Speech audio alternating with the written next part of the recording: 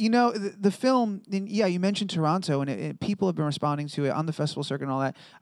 But yes, because it's part of the opening slate, a lot of new, fresh eyes are getting to it, and a lot of new people are being inspired by it.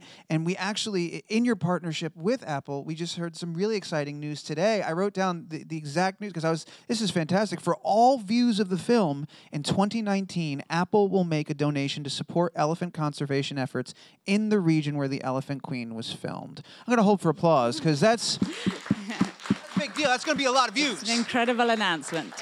That's a lot of views. That means that's a big donation. That's a lot of help. What did you think when you heard this?